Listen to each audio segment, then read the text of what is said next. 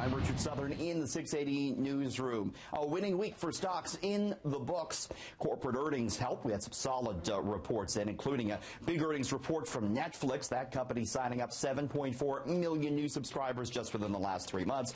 Closer to home, Rogers Communications, parent company of City and 680 News, delivering a very strong first quarter numbers as well, with profit jumping more than 35% on a year-over-year basis, and the price of oil as well hitting a 3.5-year high.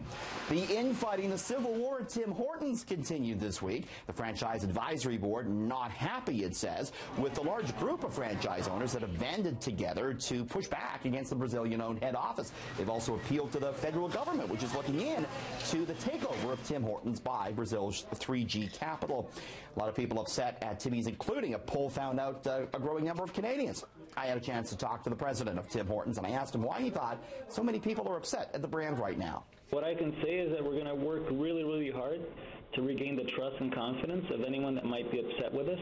Many of the franchise owners would contend it's changes made by 3G and by restaurant brands that have led to this. Would you agree or disagree with that? No, I think that, we're going to continue to focus on understanding the needs of our guests. Franchise owners say the cost of coffee to them has gone up 15%, bagels up 20%, bacon up 100%, yet they haven't been allowed to raise their prices. How is that fair to them, Alex?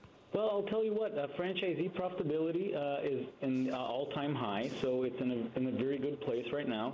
And some prices will change with commodities as they come and go, and our role is to drive sales and keep our guests happy so that they keep coming back. Federal government investigating allegations that restaurant brands failed to live up to promises made under the Investment Canada Act. What's the latest with this? I know that, we've complied and reported each and every year without complaint for the government. So Minister Baines hasn't reached out to you, his office hasn't reached out to you on this yet? No, we're in constant communication with the government, but I have nothing to report other than we've sent them everything that was requested over the last few years. And Tim Hortons set to report earnings this coming Tuesday. Well, home renovations remain very popular for many Canadians, but here's a list now of some eye-popping renos you may not have thought of for your home, and they do come with some eye-popping prices. How about an indoor pool? Yeah, we'll take one. Could cost, though, $256,000. Hidden passageways. No, they're not just in movies and novels. You can actually put one in your home, anywhere from $500 to $8,000. There are companies that make these custom-built hidden bookcase store designs. Elevator. No more taking the stairs. Cheaper technology has made it more affordable, anywhere from $10,000 to $100,000. Bowling alley in the basement. It can be done, starting at $45,000. Rock climbing wall, anywhere from $100,000 to $300,000, if you got a ceiling high enough. Heliport, now we're getting crazy, up to $500,000. And don't forget your puppy. Doghouse mansions are more popular than ever. You can spend $40,000 on it, believe it or not. Some of them come with electricity.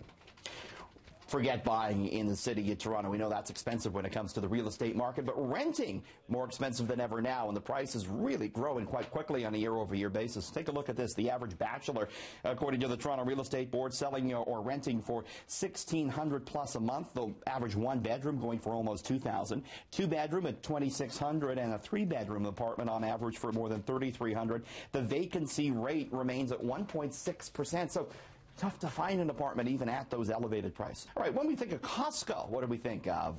Bulk toilet paper, $2 hot dogs, probably not diamond rings. But this is what one Sky News reporter found in her local Costco this week. It's a 6.5 carat diamond ring selling for more than $400,000.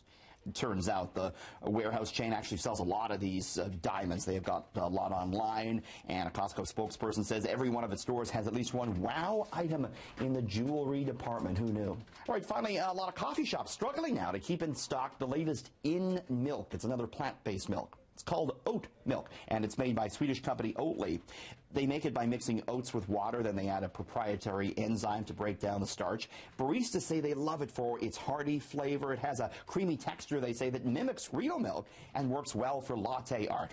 And these sort of plant-based milks, they're all the rage, stealing market share away from dairy. Retail sales of traditional cow's milk projected to drop 1.2% this year, while alternatives like oat and almond are expected to climb by 3%. The plant-based milk industry now worth $16 billion a year. In the 680 newsroom, Richard Southern, City News.